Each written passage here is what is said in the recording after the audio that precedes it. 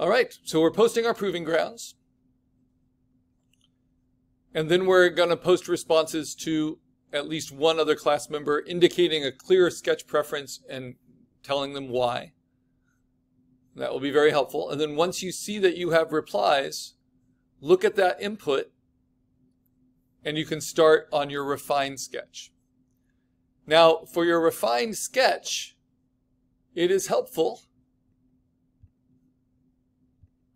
to think for yourself, after you've looked at some of your classmates' examples, which one is going to translate best into black shapes. Again, you want to think this, not this. And so further design and simplification might be necessary. In assignment 4, where we're going to post our refined sketch, I've posted my inspiration. And my inspiration is not just these old insignias from different squadrons or different military branches, but also, and you can use this link to see more that are right now being used by our military. All good inspiration, along with any personal inspiration you have. But we're going to combine, or I am going to, as art director, after getting these personal patriotic symbols from 4 different classes, and I'm going to design them into wall coverings for the Veterans Center. So they're going to be murals inside the building. And I haven't been told yet what those walls are, or how big they are, or what shape they are, so I can't do much. But what we know from the president that we need them to be reflecting of student identity, right? Not just veteran identity, but NLC student identity. So that's why I really want to push that personal patriotic symbol. We could easily get a lot of clip art veteran symbols and design them into a wallpaper. What we want are student personalities to show through. Does that make sense? So as you're making a refined sketch, really play up the personality side, because I want to be able to incorporate your stuff into a design kind of like this that can really make the interior of the Veterans Center more engaging and more reflective of our campus and of our students. So what is the next step? Well, we got to take that refined sketch and post that. So how do we get from here to here? First thing, we need to organize our work a little bit, especially if we were sketching between last class and this class. So I just sketched on these index cards. I try to keep them nice and small. Now I'm going to take that, I'm going to save it to the desktop, and then I'm going to open up my folder and make a new folder for assignment 4. I'm also going to make a new folder for proving ground number 2. They are 2 different assignments, but they help each other. We have to finish the proving ground before we can work on the assignment. I'm now complete with assignment 3. That was our animation. So next comes proving ground number 2, and then assignment number 4. And I'm now working on proving ground number 2. I'm going to bring those sketches into it. And each sketch, make sure you've labeled them, even if you labeled them kind of wrong, right? The reason to label them is to help me see that you're meeting the requirements of the proving ground, and to help your fellow classmates know which one to refer to, right? So central, symmetrical, dynamic, play of positive and negative space. And the easiest way to do positive and negative space is to take a primary shape like the tiger's head here, and then cut out of it a secondary shape. So I'm cutting out of it that combined circle and star emblem of the Flying Tigers Squadron, which was this volunteer veteran squadron, U.S. squadron that flew out of China. So in collaboration with the Chinese airstrips and Air Force against Japan. So that was their unified symbol. All right. But I also have to choose which one I like the best. of these, right? And that's where the input from my fellow classmates can help. And if I'm thinking in terms of black shapes, I'm thinking more this, less this. I'm thinking the shapes that really hold together the best, because all of these can be filled in, but I'm liking this one. And that's my taste. I like how the wings are kind of flame-like. I like how it looks a little bit more like my heritage, which is German. It kind of looks like a European crest version of a flying tiger, right?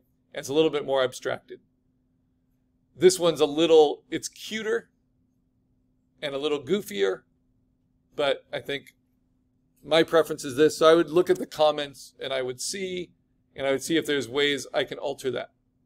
But basically, well, let's just take that dynamic one. And I'm going to copy it. And then I'm going to open in preview. This is just one way we can do it.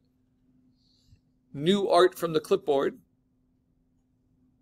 Right. And then I'm going to export it just to the desktop.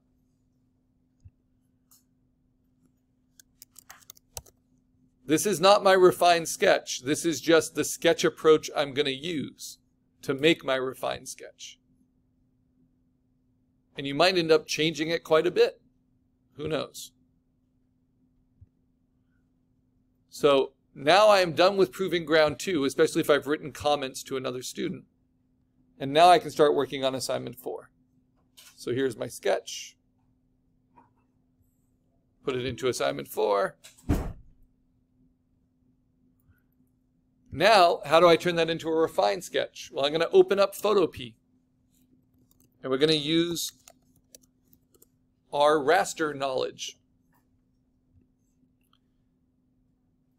So what's a smart way to try to turn this into black shapes? To do this, right, to my line art. Yeah. So if I'm using, you could always open it in Photopea and do cropping. But just to be fast, what I did was I double-clicked it on a Mac, and that opens it up in Preview, which is Mac's basic media imaging. On a PC, that would be Windows Media Viewer. And then I just draw a box around to select the one I want. And then this is where you just can't find anywhere. But to crop in Preview is Command K. So you can crop it, but I didn't do that. I copied it, Command C. And by copying the selection, it puts it onto the clipboard. And then I can say File, New from Clipboard, and it makes a new file that's just the selection. But Command K would actually crop it to the selection. But that's dangerous because you don't save in Preview. It's just however you close it, that's what's saved. Does that make sense? Yeah, I would lose the rest.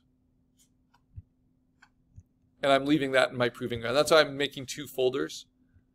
I could also right-click and just duplicate the file and then just move that into my Assignment 4 folder. But Assignment 4 starts from one approach.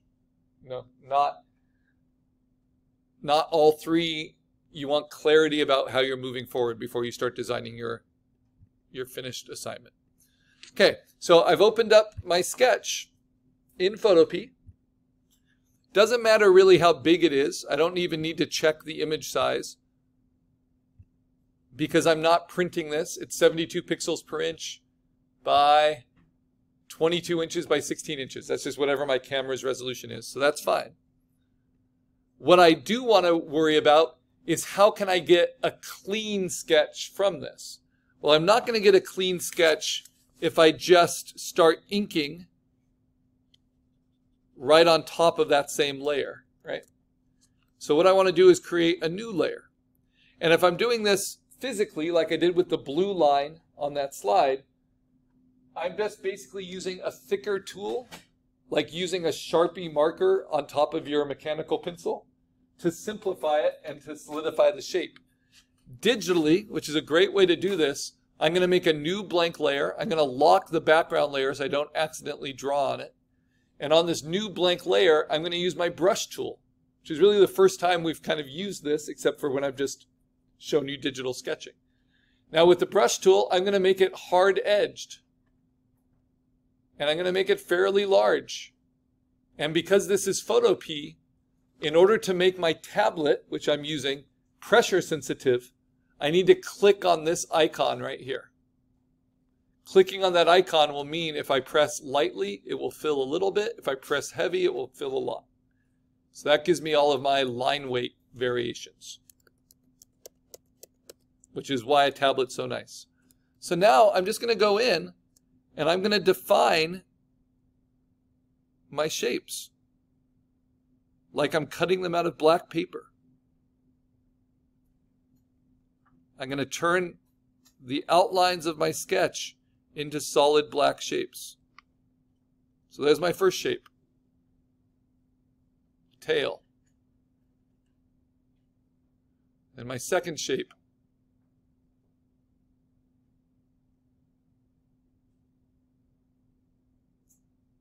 And this is a little sneak peek at what's called digital inking, which we'll be using for our illustration assignment. This is one way you can make clean line art.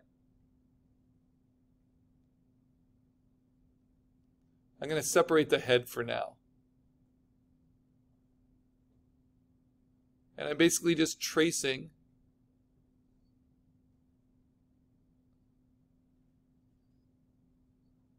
my shapes, and then I can clean it up after. I'm going to end it there. So now you can see I have those shapes. But I don't want this to be outlined, right? So I'm going to use my paint bucket and then just fill in that space. So now I have two shapes, and I'm intentionally going to leave this little gap between them. I can take my lasso and kind of cut that out. And now I keep building with my brush. I'm going to extend that black paper cutout to this. Back foot and claw, and then can fill it in.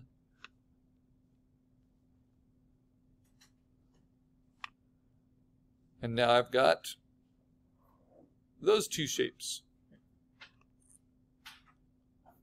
And I'm going to define it a little bit better. Use my lasso. I have a 1 pixel feather on my lasso, but I could do it with no feather as well. Cut out some more stripes there for whiskers. Okay, now I'm going to do the head. Maybe I zoom in a little bit for that.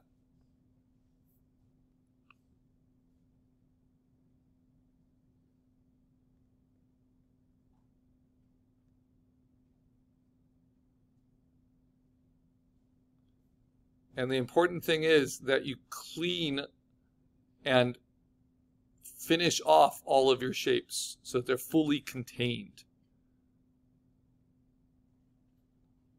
You don't want open edges. So these eyes, I need to fully, these are cutouts. Make it a little bit bigger. I like how it kind of looks just like an abstracted kind of demon head.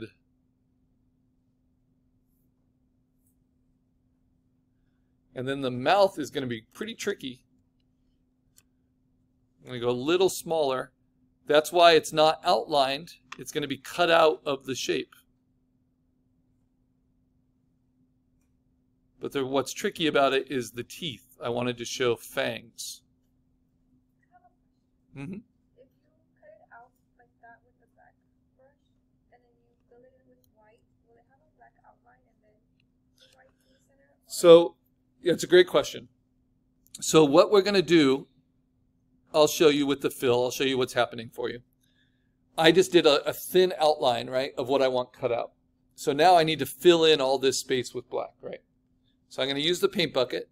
And what happens is when you fill it in, especially because I have that 1 pixel feather on my brush, I get what's called an anti-aliased edge, just from where the soft edge of the two shapes come together. But if I just click it again, that will fill it. and give me a really